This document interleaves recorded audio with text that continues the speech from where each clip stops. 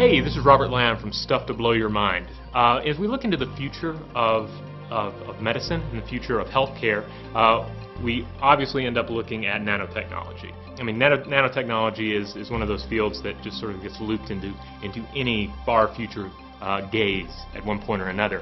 When we think of nano healthcare, and nanotechnology and healthcare coming together, it's easy to sort of get lost in these visions of like Fantastic Voyage, the old Isaac Asimov idea of a miniaturized technology coursing through the bloodstream. And it's really it's better if you think of it in terms of more of a bottom-up as opposed to a top-down system, because where nanotechnology is essentially involved with the building of things at the smallest level. The smaller the building block, the more complex the model can be, the more power, the more control you have over the model. I like to think of the building blocks you had as a kid.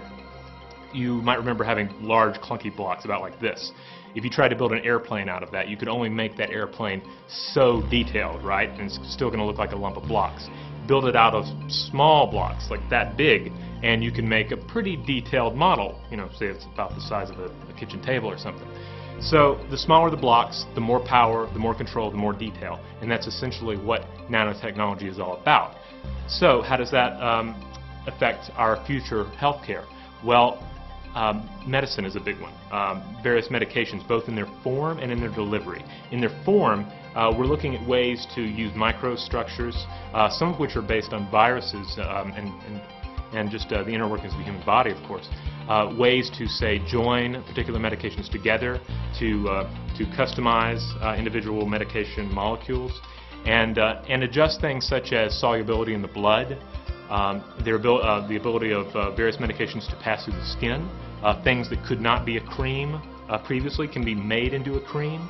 And then as far as delivery goes, imagine you're in a situation where you need to take, say, a pill a month for a year.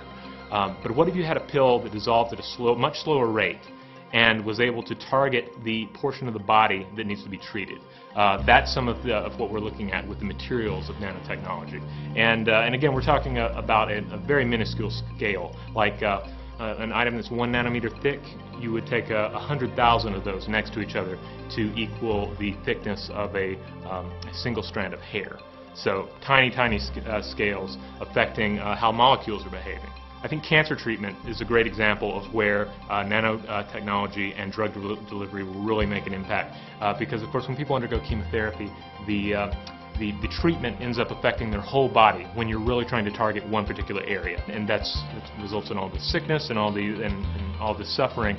But what if we could target that to such a degree that it's only going after the cancerous cells? And then what if it was there, the medication was in the body, acting almost a lot like a tiny doctor, just pumping it out at the appropriate level? Another area that there are some really interesting applications for, actually, in the growing of custom organs.